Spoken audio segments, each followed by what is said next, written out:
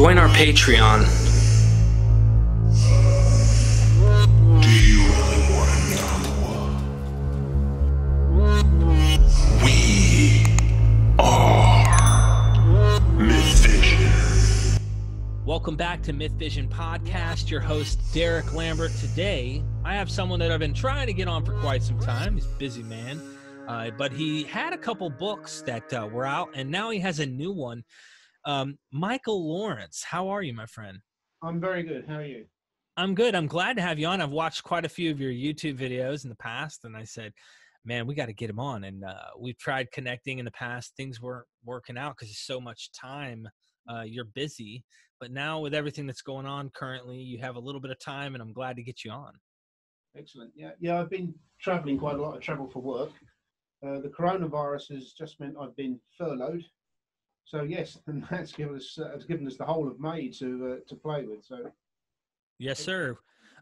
Just to give our audience something that I think is very important, ladies and gentlemen, you got to stick around for this because this goes to the heart of like my own journey, if you will, and why this is important on trying to figure out this Jesus character in the New Testament. But he's written a book, Contra Ermin, that I read. This is obviously something he stopped publishing or stopped pushing because he has now created a book called 70.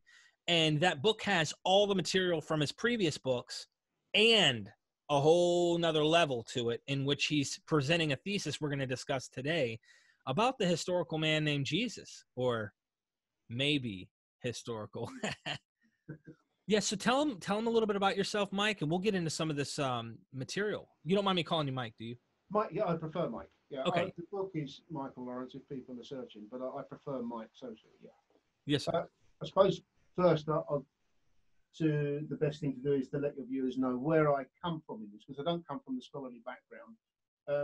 I come from a campaign angle. In the United Kingdom, people in America might not know, we don't have separation of church and state, and we have laws which mandate religious education, which is really religious indoctrination in some of the more virulent schools, and compulsory worship every morning of a Christian nature. So children from the age of 4 onwards in the United Kingdom are forced to sit and pray to a deity called Jesus. We also have automatic entry for the Church of England into our lawmaking body in the House of Commons and the House of Lords, and certain privileges in society for the Christian organisations. My argument or my beef is that if this is real, then all well and good. But if you're going to have that level of privilege in society as a Christian organisation, I think we at least ought to establish whether there is any legitimacy in your theology or none. Now, I'm not religious myself, but we at least ought to establish whether this person that we're asking children to worship every morning did actually exist in history. So I campaign against the enforced indoctrination of children and to have that law revoked in the United Kingdom. However, alongside that, I do have a deep personal interest, and have had from my school days, in mythology, Egyptian, Greek mythology, and theology. I'm not religious, so I never have been religious, but I've always been intently interested in the origin of the stories and what the stories are trying to tell us. So that's where I started the studies from.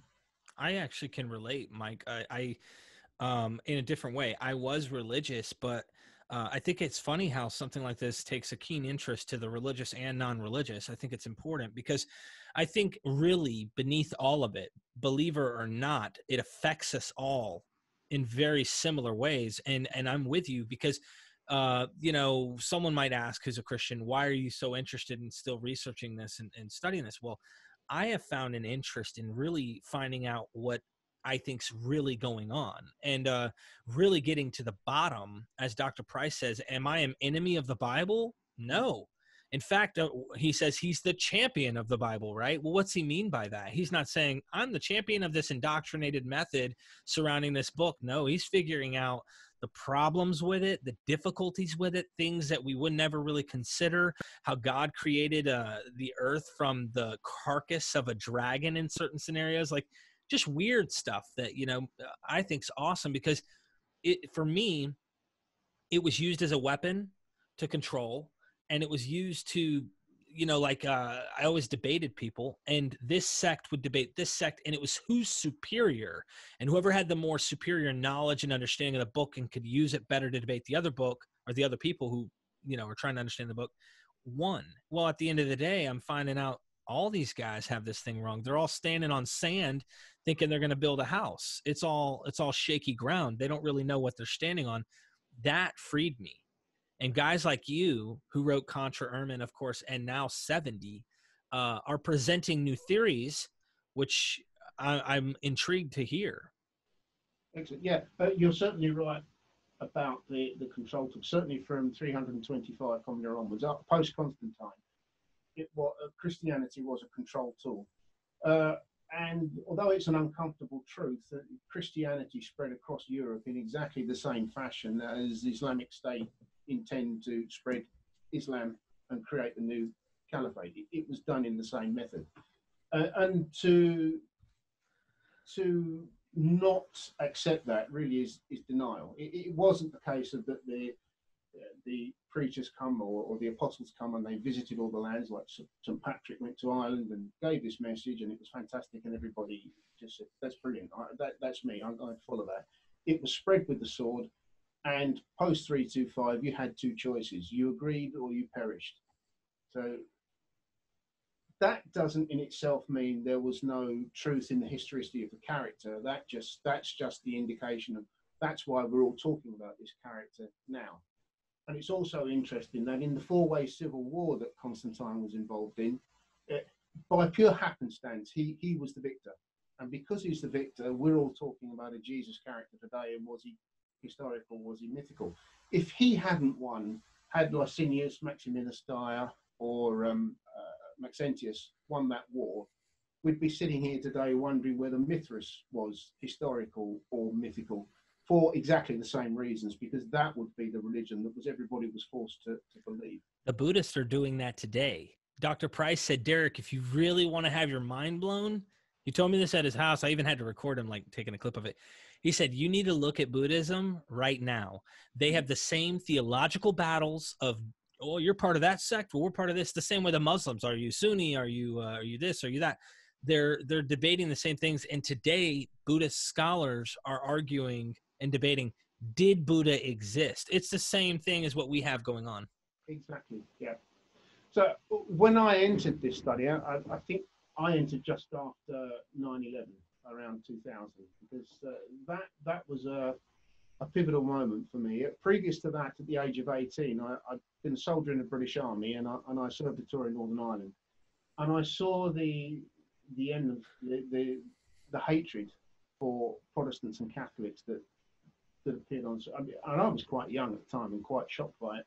And I have to be honest, at that time, I didn't even know there was such a thing as a Protestant and Catholic, but I learned quite quickly. And that kind of simmered in my mind for years. And after 9/11, I thought, this is crazy. What is it that makes people about religions hate them, other people for believing something different so much that such an atrocity could be committed? So I said to myself, I'm going to set myself a task of researching these religions. I'll start with Christianity. I'm going to start with the Jesus character.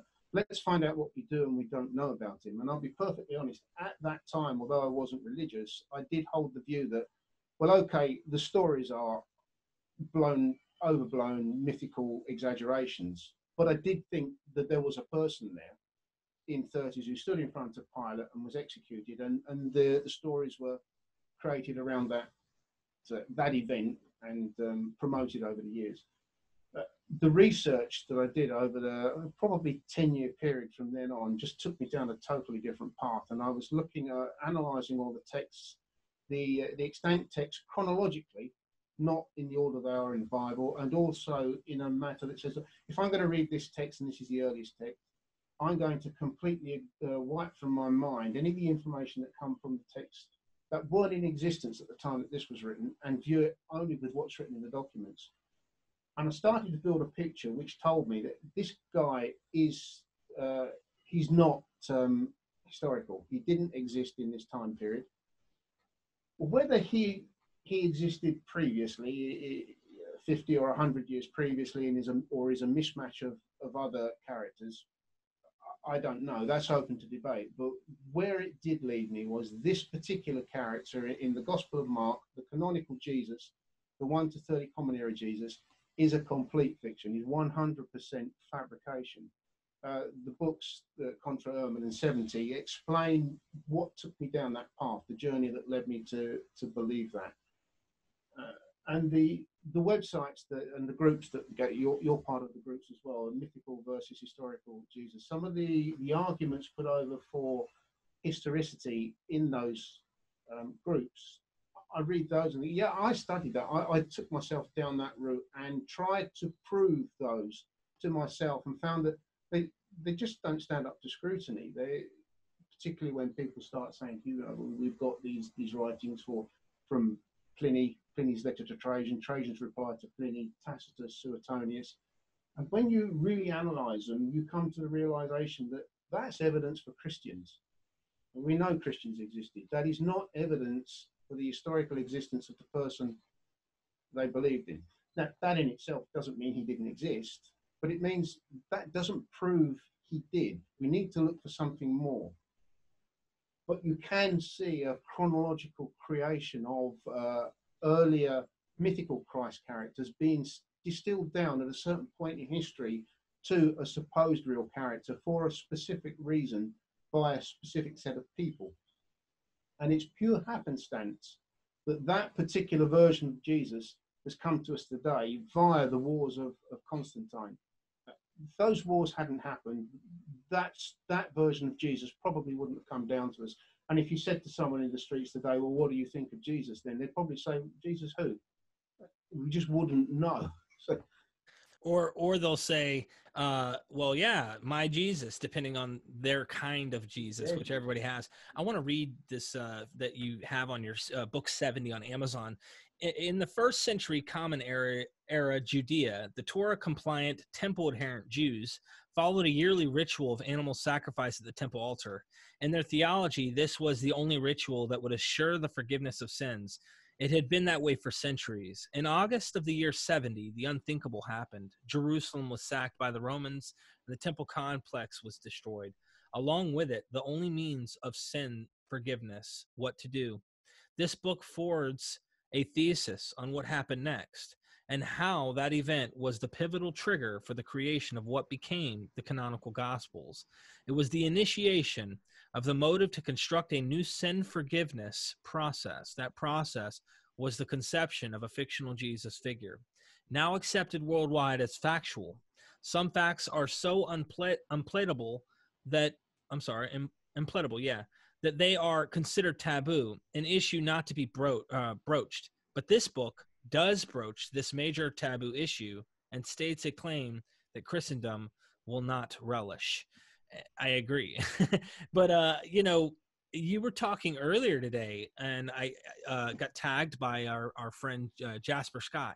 We're trying to figure out, like, what's Paul doing, right? Like, I think you touch on some of this maybe in your book briefly. I don't know, but yeah, I've got a major part on Paul that people are going to say, well, that's just crazy. That can't be the case. But even though the claim is crazy, I actually back the claim up with the reasons why I think what I do about Paul, and it fits.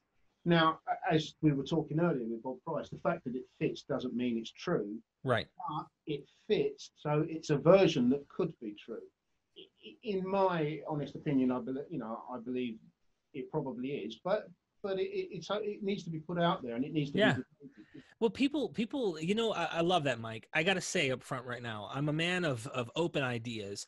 I've had people on my show that till this day, I still don't agree with their idea, but I allow the free thought of communicating their ideas, because they've invested from their perception a lot of time and energy in why they come to conclusions they do. Whether they're right or wrong, for me, I don't, you know, I'm not going to judge that. I bring them on. Even at the end of the day, I may not accept your thesis, right, at this time.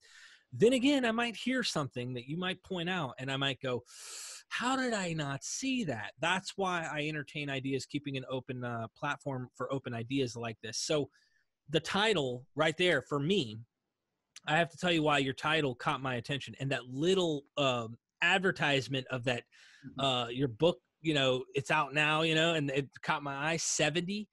I was a full preterist, and it's a very fringe group within Christianity. They're not even in orthodoxy at all. The New Testament has Jesus saying, "I'm coming back, baby," in the Gospels. I'm coming back. Now, this is just in the Gospels. This is why I find this you got to get critical when you start looking at these texts. And I used to not do this. As a Christian, the Gospels were really what not necessarily literally took place first, but narrative-wise, of course, those come first. Acts comes next. Then Paul and all the letters and all that stuff. And then Revelation was last. And scholars are now telling me Revelation might be the earliest book in the New Testament. I'm going, okay, never thought that. But I thought Jesus was coming back in the first century, which is because he said he was supposed to. And full preterism taught that. It was like the only position that said, not only did he say he did, he did.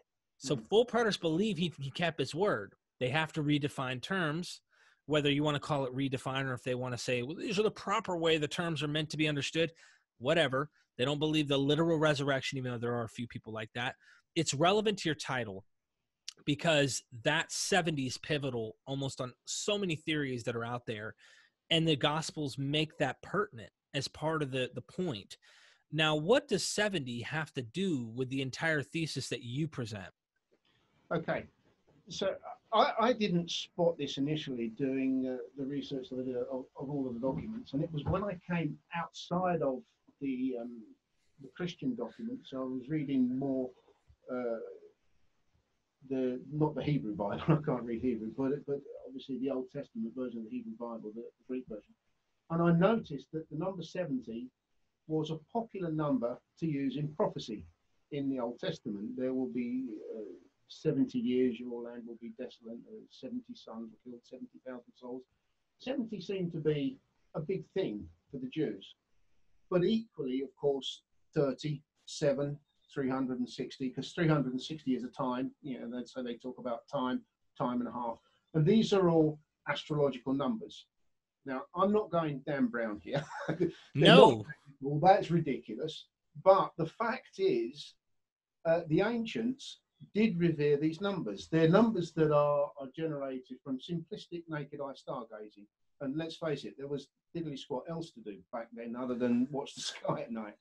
They studied it and they saw it as a clock, and they came up with these rhythmic numbers.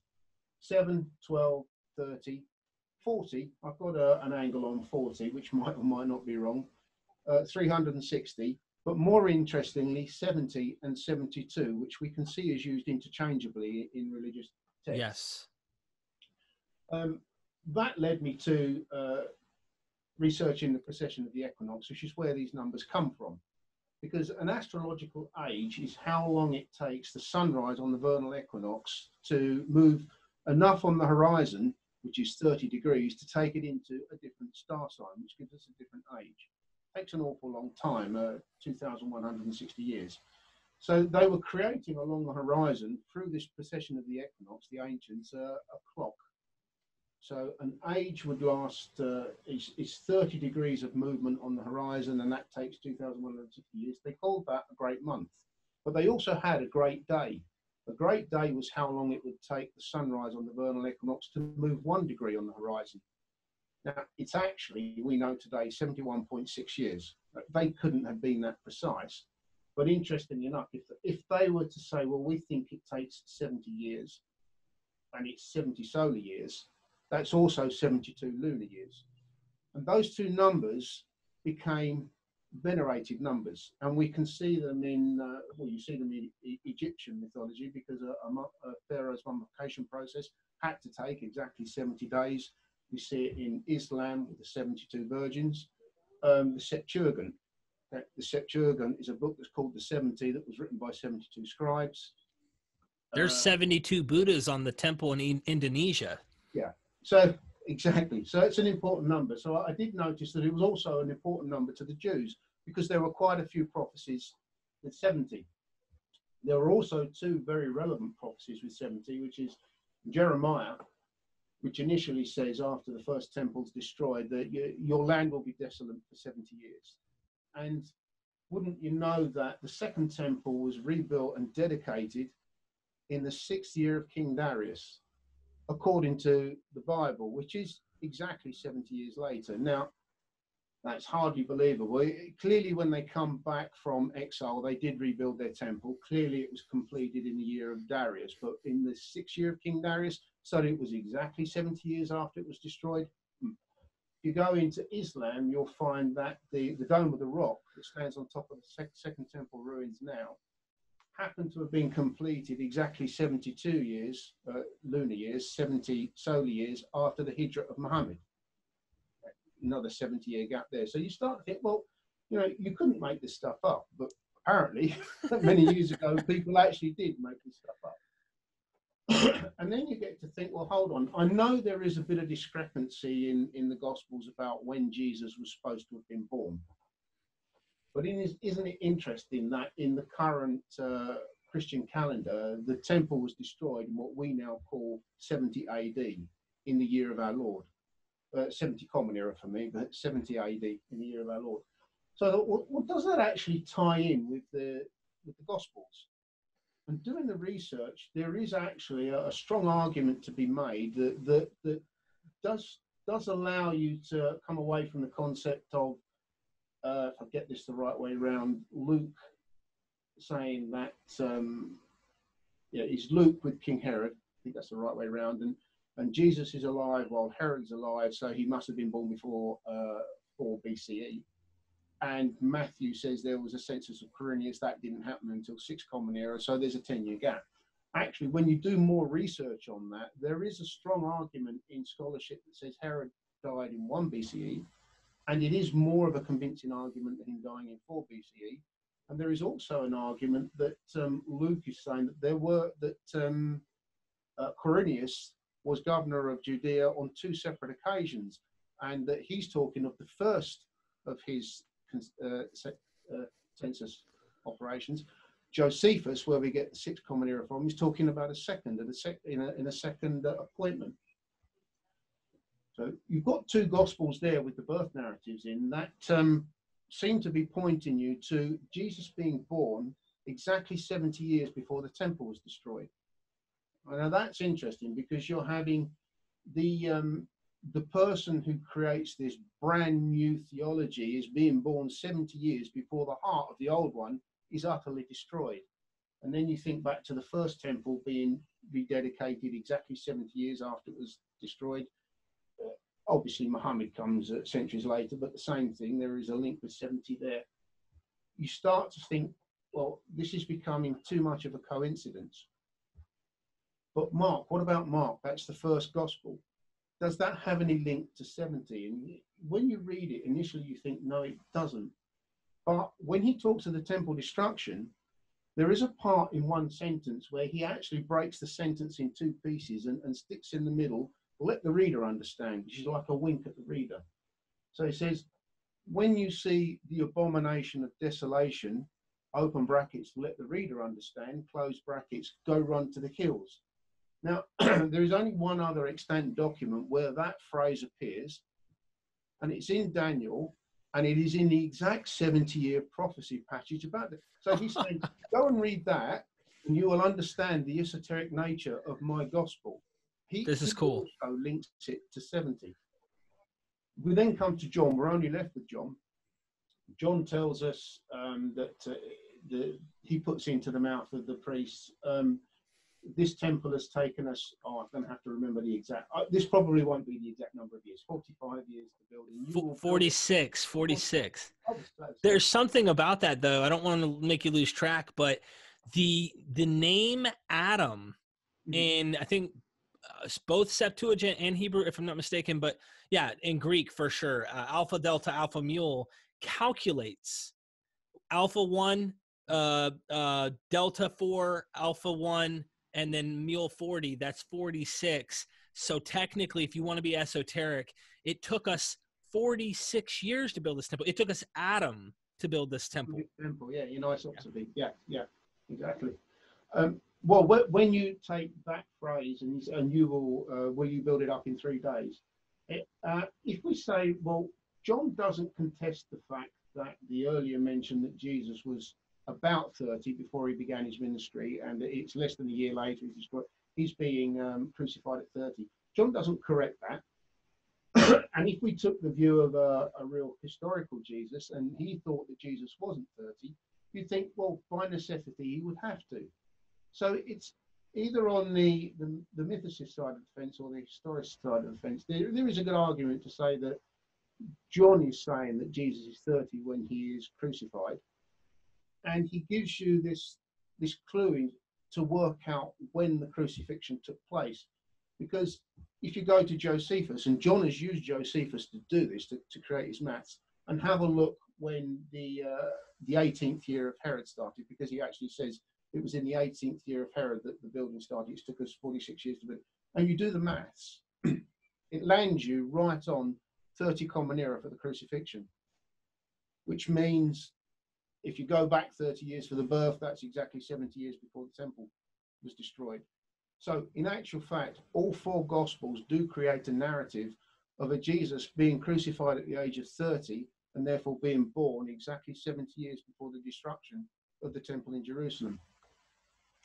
Wow, there's got to be something in that. Yeah, and Mike, I suspect this is fascinating. What you just hope you guys let the listeners understand. I hope you're seeing this. I suspect you probably go into this, and I'm not trying to steal your thunder because everybody's got to get the book. You just launched it too. It's a red cover. You guys see the picture.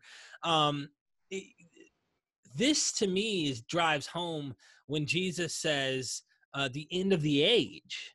So this ties in the astrological, combining it with something you're saying. There's an event they're making significant to the changing over of the age. And this is tying in with that 70 concept. And I think, like you said, it's 71.6 to be more accurate, but anything from 70 to 72 kind of covers that window, if you will. Yeah, and we know they picked, whether they were able to work it out accurately or not, we know whoever they were who were promoting the idea of venerating astrological numbers, they picked 70 and they picked 72, and they were using those two interchangeably. We even know there are differences between 70 and 72 between Greek and Latin versions of the New Testament with the amount of apostles that were sent out. One says there were 70 apostles, another one says there's 72. The generations of from Noah, so there's 70 generations or 72 right. Noah onwards. So we know look at the 144,000 in Revelation. That's double the 72. So yeah, exactly. Yeah.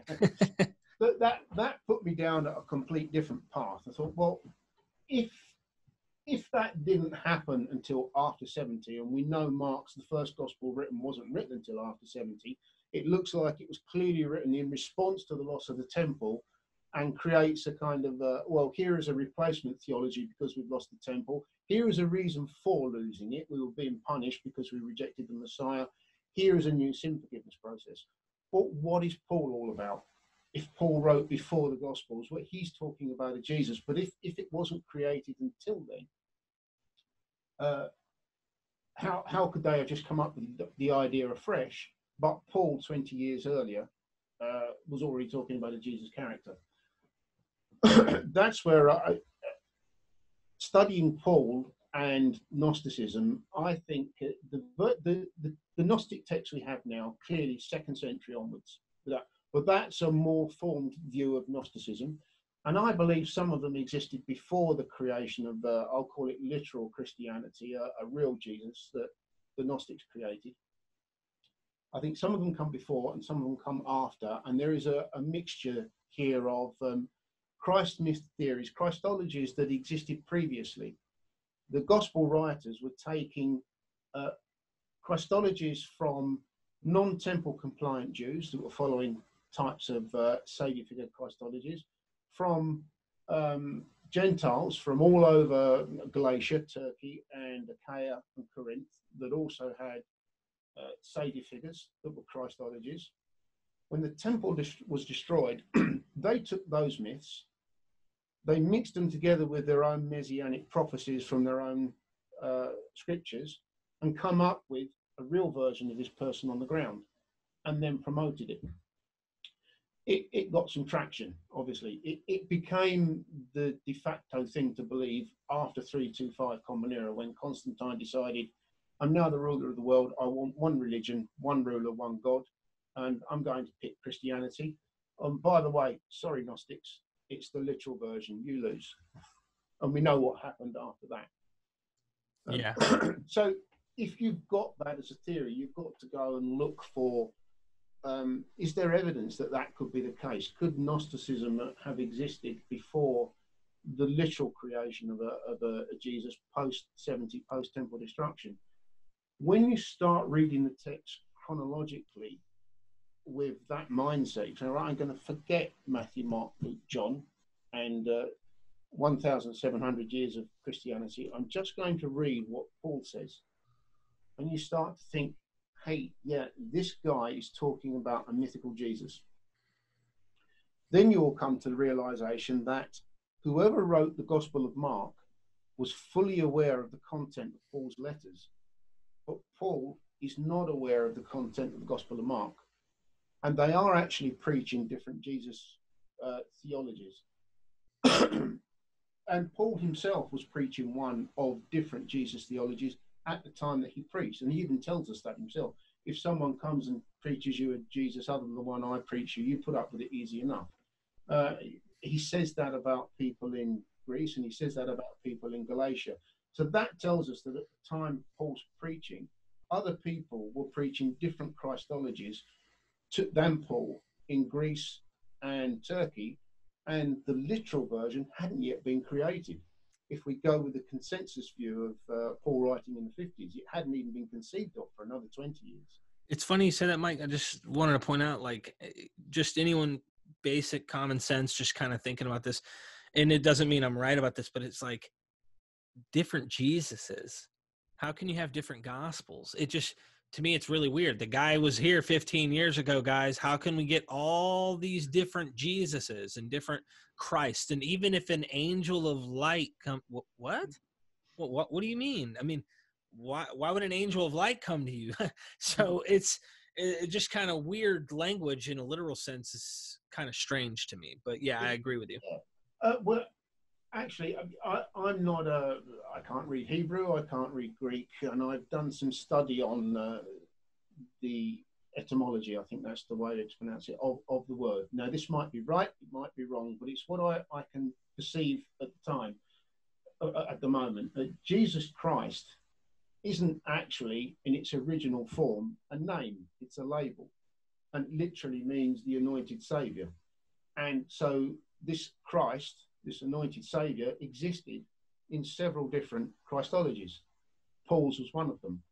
It wasn't a literal Christology. Paul is of the opinion that there was an event that happened in antiquity, probably in the mythical realm, that was a death and resurrection in the flesh, because sin is a human flesh fiction. It needs to be defeated. So a God comes in the guise of a human and dies and resurrects for us, and that tells us that we can resurrect. Because at the end of the day, if a God did that as a God, what does that prove to a human? I mean, he's a God, of course he can do that. But if he did it as a human, that's a sign. That tells us something. And that's as far as Paul's Jesus theology goes. It doesn't go any further. And it's interesting to note that if you read all 7, the authenticated, they're called authenticated letters of Paul, his Jesus character actually doesn't say anything to anybody other than to Paul a couple of times in an apparition. He makes no speeches to anybody.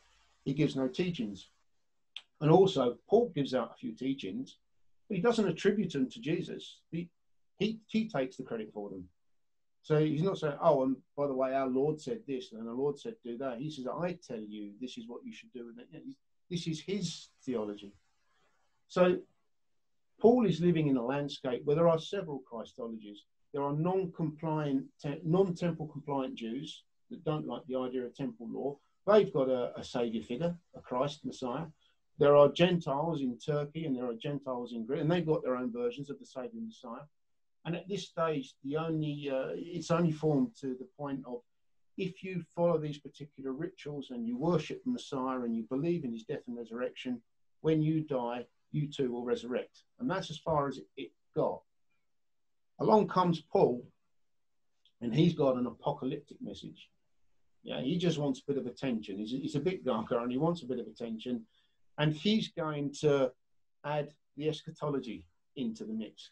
He's telling people, oh, your Christ figure, he spoke to me. He told me the eschaton is coming in our lifetime. So we need to get right and ready with God. And he's selling a new message to these groups that already existed. Some of them liked the message and accept it. I would suggest the Jews didn't. They just told him to, look, naff off, go away. So I'll go and talk to the Gentiles. And he got some traction there. He didn't create those churches. They already existed, and they converted to Paul's message. And that's the way it stayed until the temple was destroyed. And the Jews were then thinking, well, certain Jews, not all of them, hell, we need to explain why Yahweh has just allowed the Romans to destroy the Holy of Holies and defeat us utterly. So they come up with, well, it must have been a punishment. Yeah, we must be being punished. They've looked at Jeremiah, they've looked at Daniel, and they're reinterpreting these 70-year prophecies. Now, Daniel is already a reinterpretation of Jeremiah in itself, but they're looking at Daniel and basically reinterpreting it again in light of what's just happened to them. And they come up with the conclusion. Daniel was a warning. He's telling us that when the Messiah arrives, our Messiah, if we reject him, we will be punished 70 years later. And look, we've just been punished. He must have come 70 years ago, and we rejected him. And this was the result. The But Gospels. don't worry, because here is another theology that is the replacement for the temple. And the book 70 is explaining in a lot more detail than I just put over there how I've come to that thesis and how it pans out after that. Now, I have to say, like Price, it's a theory. It could be right, it could be wrong. The one thing I would pin my colours to the mast to and say the gospel Jesus, the 1 to 30 gospel Jesus, is complete fiction. That's a fact. How it came to be considered factual by millions of people for almost 2,000 years now, that's where my thesis is saying I believe this happened. And it's for people to decide whether that's correct or that's incorrect, or as you mentioned, Bob Price says, there are loads of different ways you can explain this data that are all equally valid. They're not necessarily, well, it can't all be true, and maybe none of them are true, or maybe one of them is true. But we need to get these ideas out into the field, and not just the academic field.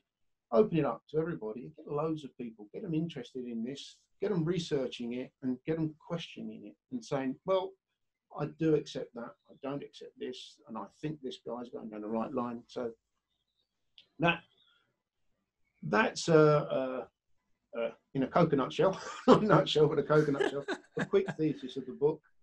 And it goes on a lot deeper.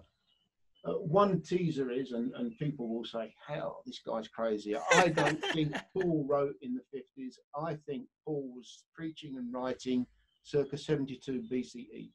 And I give my reasons for that. So I'm saying that around 72 to 50 BCE, around Greece and Turkey, modern day Greece and Turkey, there were several forms of Christology, and Paul was preaching one of them. So, okay. There you just Hiroshima, you know. That is a very interesting. Someone told me that you had a position on Paul that goes BCE, and I said, really, I'm interested in hearing more. Do you go into great detail in your book, kind of like on that section in there, trying to explain that, or? Yeah, I go into on reverse construction. And that's the Jesus story for Mark. Mark is a reverse construction for the 70-year prophecy.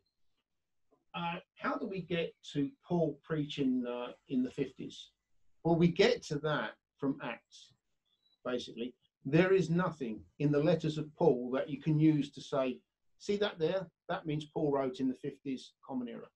There's nothing in the letters of Paul that will allow you to say that. You have to take the information from Acts to come up with that conclusion. But follow it through. The gospel writers clearly had in their possession the works of Josephus, and they clearly had in their possession Paul's epistles. They didn't necessarily know who Paul was or when he lived, but they had these epistles. And they create the Gospel of Mark, the first one, or a person, from the information from those two documents. But again, they're using reverse construction. Now, clearly, if you're going to do that, Jesus died in our story in 30, and Paul doesn't get involved because he's persecuting the Christians. So he's not initially a Christian. So he's not in the Gospels, and clearly he couldn't be. It would destroy the concept. You've got the 4 Gospels that are written, and all 4 of them repeat the apocalyptic idea of Paul saying that in our lifetime, Jesus is coming back. And you think the problem you're going to have is if that message was sold and accepted and people started worshipping it based on the Gospels, there will come a time when that lifetime played out and future followers were saying, well, hey, it didn't happen. So Christianity version 1.2, Acts of the Apostles, and it comes. Now, what we're going to do is we're going to tell you a new story, a new softer story, which is, yeah, the end of the world isn't going to happen in our lifetime, but if you carry on worshipping Jesus, get christened, follow all the rituals, when you die, you will go to heaven, and the end times will happen at some time in the future. It's a softer message, great for future generations, and let's face it, Christians have been waiting for Jesus to come back ever since, and every generation has said, we're the generation that you're going to come back in. But the gospel writers said, Acts of the Apostles, the writers there are saying, where do we put Paul? Well, clearly you can't have him before 30, because that really screws the story up. We don't want him after 70, because that's when the temple was destroyed. Put him in the middle. Now, we've taken the information from his letters. We've written a clearly fictional voyage of Paul, a story of Paul. Where are we going to place him? They place him in the 50s. Where did they get the information to put him into Achaia during the reign of Gallio? And that's where they're reading Paul, and they can see that he says that he had to escape from Damascus while the governor of King Aratus is guarding Damascus. And that has been taken for centuries to be a reference to King Aratus IV, because he was in power at the right time for Paul to be preaching or writing letters in the 50 and preaching just before 50 Common Era. But the problem we got there is King Aratus IV never had any sovereignty over Damascus. Damascus wasn't in the Nabatean kingdom during the reign of King Aratus IV. And King Aratus IV, during the reign of Tiberius, was actually on a war footing with Rome. Tiberius had told his governor of Syria to march south, attack the Nabateans, and send him King Aratus, dead or alive. So if there was any involvement from King Aratus at all in Damascus, it couldn't have been until after Tiberius had died and Caligula became the emperor. There's no evidence, there's no extant evidence to say that Caligula favoured Aratus IV and gave him control of Damascus. But that's been suggested to try and fit the narrative. Well, I'm looking at that differently and saying, actually, no, that's what the gospel writers have done. The writers of Acts have said, well, the earliest, if we're going to say he's talking about Aratus IV, the earliest it could be there is in the first year of Tiberius. That's 37 Common Era. But hey, look at Galatians. He's saying there's at least 14 years between his escape from Damascus and all his travels. He hasn't been anywhere near Greece at this point, given the list of the places he's been. So we've got to say 37 Common Era, plus this 14 years, is the earliest we can put him in Greece. That puts him there in 51. Okay, so who's in charge of Achaia in 51? Do you know it's Gallio? Great. In our story, we place him in front of Gallio, and that timestamps him exactly where we want him to be. So I'm thinking, if they've done that as a reverse construction to place Paul there, all we're doing is accepting what they've said, and we're reading it, and people are saying, hey, do you know, Aratus IV could have had control of Damascus during the reign of Caligula? Well, he could have done, but there is no extant documentation that says he did. Now, if you look at Aratus III, who lost control of where Damascus was part of the Nabatean kingdom, he lost control of it in 72 BCE. You say, well, okay, so place Paul in Damascus pre-72 BCE and writing his letters afterwards 50. Then follow that through and look at the letter of Clement, which references Paul's letter to the Corinthians, because he's writing to the Corinthians, but at the same time calls the church an ancient church. Well, I mean, if you place 1 Clement where we want to place it today, United Common Era, it couldn't have been written then, because he's clearly talking about a temple that exists, so it's got to be 70. He knows nothing about the Roman war, so it's got to be 66 at the earliest, and he's calling the church in Corinth an ancient church.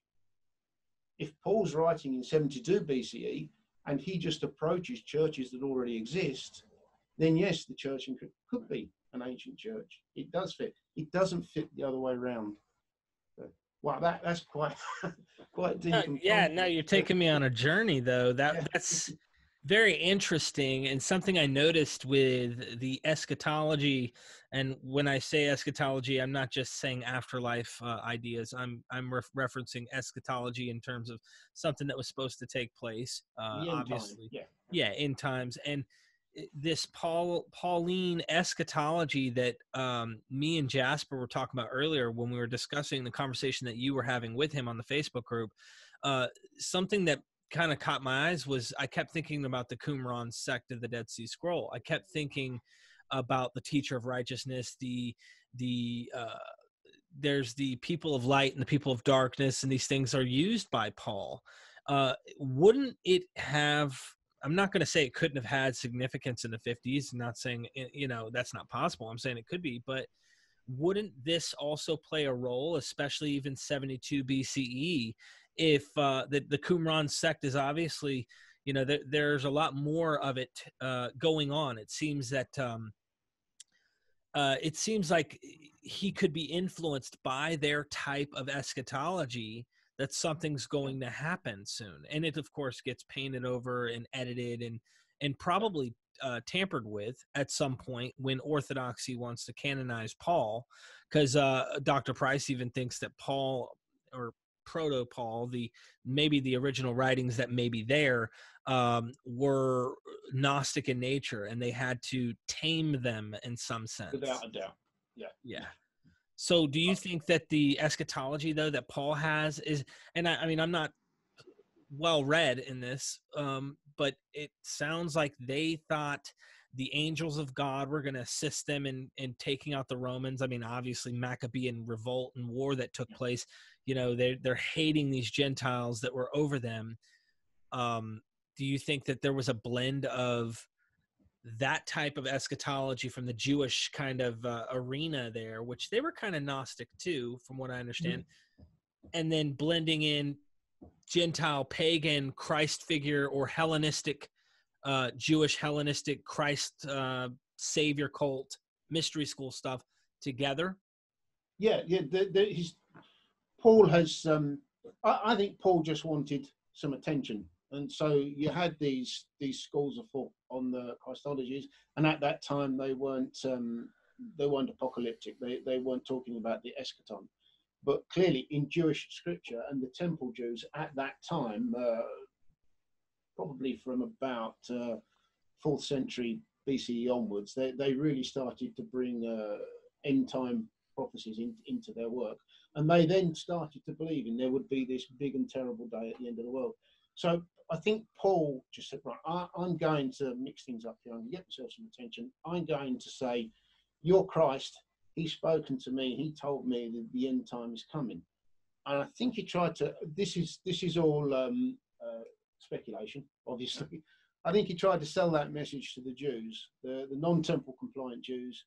And I don't think he got a lot of change. I think he got sent away with a flea in his ear. So, well, I'll go and try I'll go to Turkey, and I'll go to Achaia, and I'll go to Corinth, and I'll try them. And I think he did get some traction there, and he started to convert those Christologies to an end time Christology. And that's exactly what you're saying. He started to merge Jewish eschatology with Christologies, and then we come up with the Proto Gnostics, I would say, the earliest forms of some kind of Gnosticism. If you look at the Ascension of Isaiah, I find that really interesting, because that talks specifically of there being two worlds in the firmament.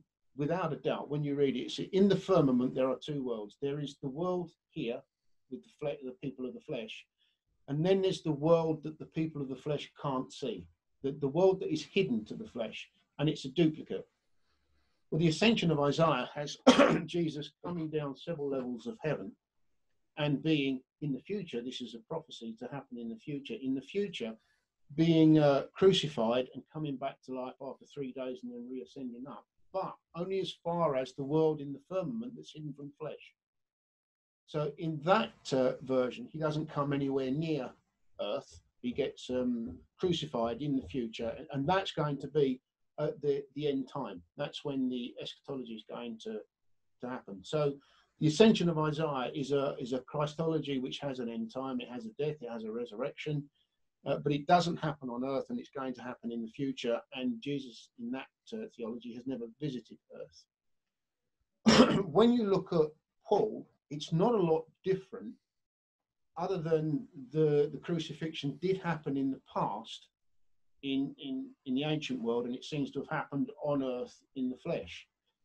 But although, you know, it's like the same but different. It's very, very similar, but there are slightly different aspects to it. When you look at Irenaeus's critique of Valentinian's type of Gnosticism, now this is quite an evolved Gnosticism. It's come centuries later. We're probably 100, right, 200 Common Era now. He is a full-on dualist. There is the demiurge, and there's the good. So the good exists in the pleroma outside of the universe, and the demiurge was ejected from the pleroma and knows nothing of what's going on inside.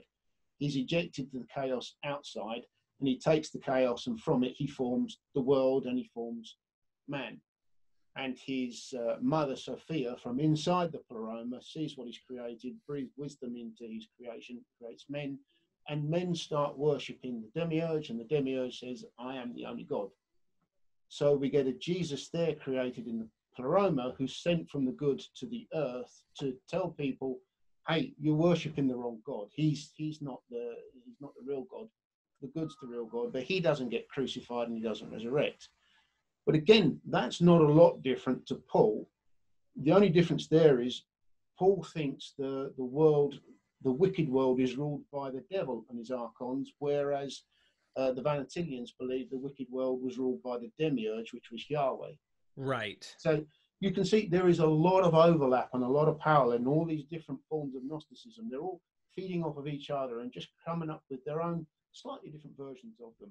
So that's what I was going to ask, is like, and I'm going to ask Dr. Price to get his thoughts on this as well. And I'm sure it's an interesting question. I think the Gospels act like Christ came. Of course, they portray it in history, of course, and they put him in a time and they anchor him and whatnot. And it appears he comes, he lives, or he's born, he lives, he dies, he resurrects or ascends, if you will, after he resurrects, and he claims he's going to come back. So there's like two comings of Christ. There's here he is on earth, then he ascends back to heaven, and then boom, he's coming back to earth. Paul, I wanted to know if Paul only he's coming and he hasn't come yet. So kind of like in Paul's idea of Christ, does Paul have an idea where Christ did come in the past at some point and he left again and he's coming again, like a second coming concept? Or is Paul thinking when the Christ comes, he'll put an end to all sin? Like he hasn't come yet, but he's coming. And I asked that because I think in Jewish thought, from Jews that I've listened to and talked to, they believe that when the Messiah comes, he's going to do his job. Now, I don't know if that's going over into Paul's thinking or not, but I just wondered because I know the Gospels make him come twice, so to speak, or he's supposed to. Yeah, that idea does come from Paul. In Paul, Jesus was crucified and resurrected in antiquity and he doesn't say whether it was in the mythical realm or on Earth, but he tells us it has happened, and that event saved us from sin. But be careful, be ready, because before we all die, before this generation passes away, he's coming back to initiate the end time. That's Paul. So you can see that flavour being passed into the Gospels, because all four, I'm not sure about John, but definitely the three synoptic Gospels all parallel that the end is going to come. We're not going to know when, but it's coming soon, and it's coming in our lifetime. Yeah. But as you say, they've taken Paul's concept of a Jesus that died and resurrected in the mythical realm in antiquity, and said, no, he died and resurrected on Earth in in the 16th year of Tiberius, which is right nearer to us. Yeah, and yeah, he's coming back. Yeah. Okay, that's such high theology. I was telling people, I was like, his Christology is so well developed. I just find it weird that 20 years ago, this this real guy died, and they developed such a brilliant, well developed Christology of a supposed recent figure from him. You know what I mean? Like, to me, it's like this. I'm not saying it's not possible. I mean, look, anything's possible.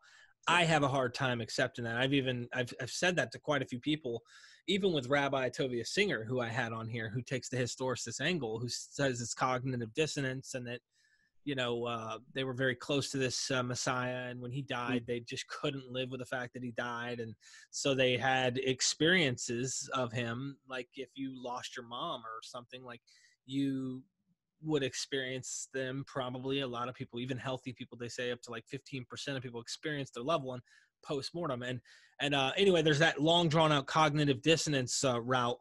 But as much as this is developed, I'm thinking, no, I think this is a school of thought that's been going on, and it's now whether they attached it to a guy, maybe.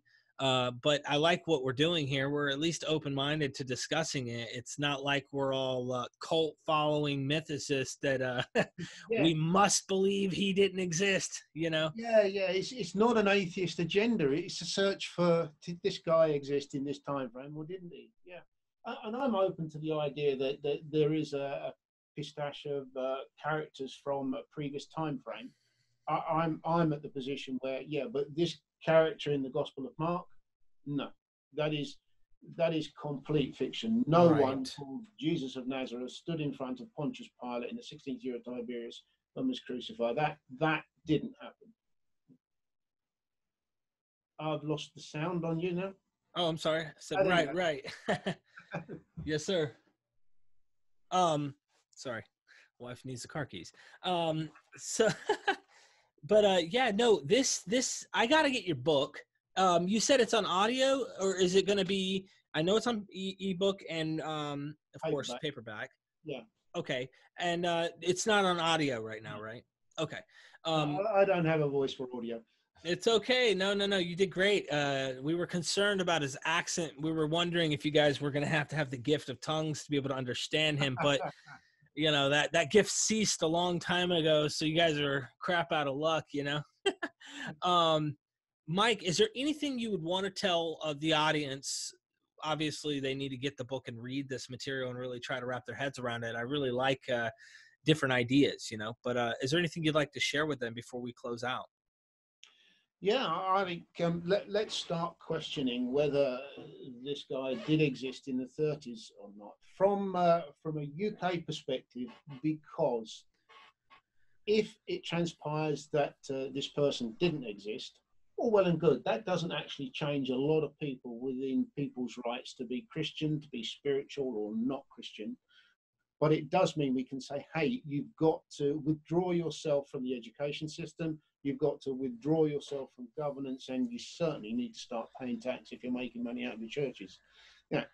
But if you can establish the fact that this guy did actually exist, then maybe fine. Because my take is that we wouldn't dream of allowing astrologists to go into the school and present to infant school children. I don't know what you call it in America. To us, it's infant school, the 5 to 6 year olds, that there's some merit in staring into a crystal ball or reading the stars or looking in tea leaves. we would laugh it out of existence.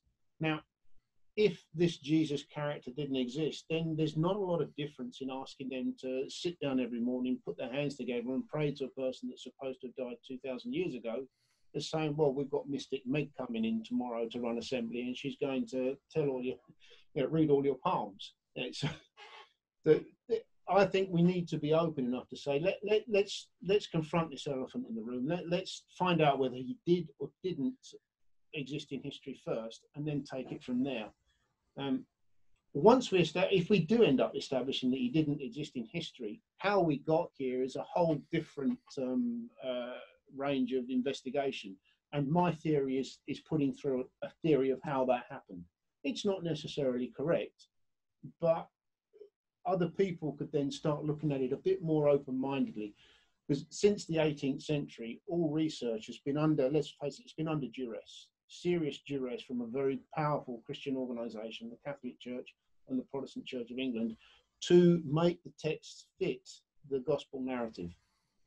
And we need to get away from that kind of scholarship and say, forget that, do it open-mindedly. Let's find out whether this Paul believed in the same Jesus as the Gospels, or is he talking about a completely different Jesus? There's a proto-Jesus that existed decades or even centuries earlier. And that's where we need to go with this field. And maybe 20, 30 years from now, the field will really be opened up, and some serious scholars will start looking at this in a big way. And then let's say we've already got it. Carrier, you've got to say serious scholar, and he's put some really important questions on the table and said, look, that is a question to be debated and to be answered, and for other scholars to come along from the Christology side of the fence and just poo-poo it because it's not the consensus is ridiculous. I'm with you. It's refreshing to hear people go into the avenues that aren't explored. When you go to academics, you go to do the research and stuff, it's almost like the consensus has already made their mind up in terms of what's worth looking at, because nothing else matters, or they see the evidence irrelevant to proving. They have enough other weighted evidence. And the church throughout history, the way I look at it is this: when I found out what I was being taught by my church wasn't necessarily true, it made me go, okay, what is going on? I needed to know. I mean, even the eschatology I didn't understand. I was like, hold on, okay, how can you guys still be preaching he's coming when he said that 2,000 years ago and it was supposed to happen soon? Oh, because a day is like 1,000 years. Or 2 Peter, the Lord is not slack concerning his promises, some count slow, but long suffering. That's why he hasn't come. That's why the promises haven't happened yet. He's waiting to get more people saved before. There's an excuse, of course, to prolong the eschaton. And I started to see full predators of it. But then I started escaping the box when I saw, oh, Jesus looks so much like Osiris in many ways. And not identical. Just so many things made me go, why do I think mine's right, everyone else's is wrong? Then I started to expand my mind. And I said to myself, wow, look at the church fathers arguing with the pagans about how true their Christ is. They're like trying to convince everyone that theirs is the truth and everything else is a lie. I think it's Justin Martyr had, maybe it was Justin Martyr who agreed and was like, look, yeah, it looks just like, these other deities, but, it's just like that. You can worship him. It's not a big deal. And then someone else comes on and says the devil planted these false. Martyr into telling him, diabolical mimicry. Yeah. So it tells me, right there, it tells me they're willing to just like today, they're willing to argue on what they think they're right about, even if they're wrong or if they're lying or whatever. Can you trust the church? And that's when I have a huge red flag that pops up. And so I am very appreciative of folks like Dr. Price, even if he's wrong, okay? Because Dr. Price is using a scientific method when he's researching this.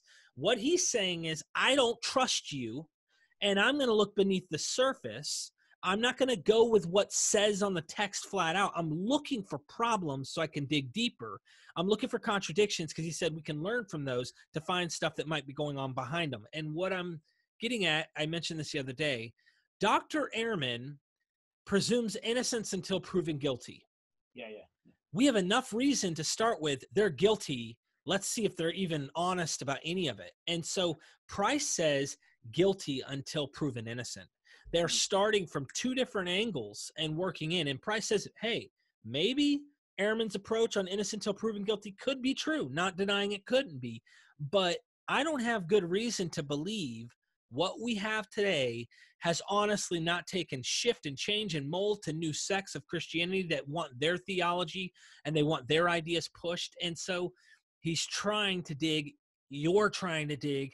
Dr. Carrier's trying to dig. A lot of people are trying to dig. And of course, don't touch the consensus says, my academic PhD says, my money that comes in says, the college I work for says.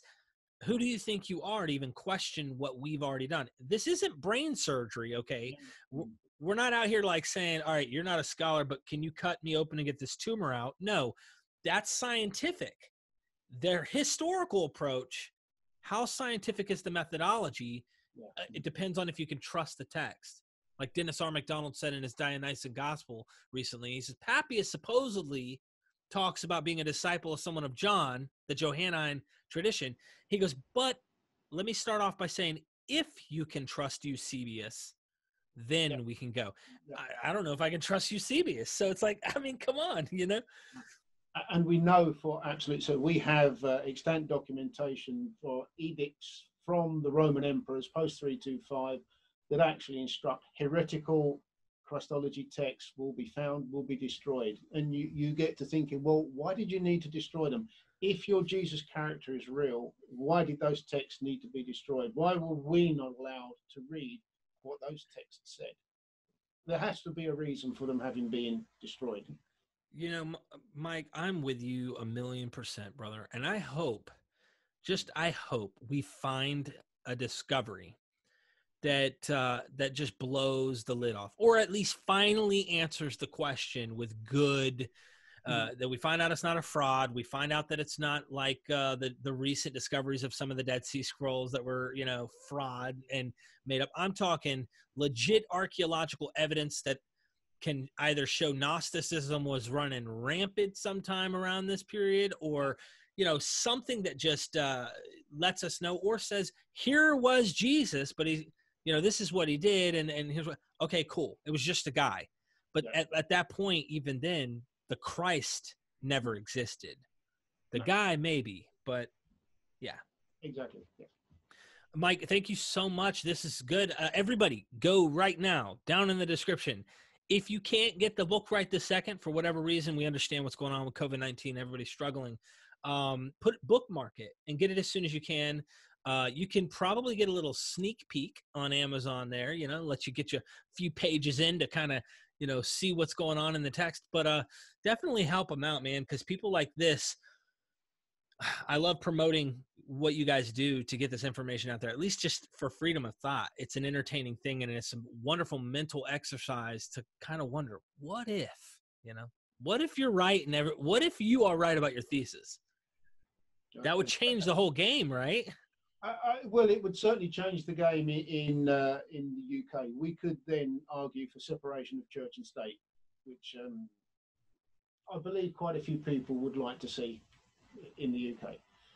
We wouldn't want to, I mean, personally, I am not religion bashing. I am not against Christianity or Judaism, and I'm all for freedom of religion and freedom of thought, and I would fight virulently for that. But I get, my beef comes when that is being foisted on children in the schoolroom, and the law says you must do this. So it would allow us to challenge that if my theory is correct. Wow. Well, I really appreciate you joining us. Thank you very much for giving me the opportunity to talk to you and to talk about the work. Yeah, I think we'll do another one once I read the work. but even then, I'm gonna have to hold my tongue so we don't give away too many secrets for those who haven't read it. I really do appreciate that. And for those of you watching who haven't figured everything out by now, we are MythVision.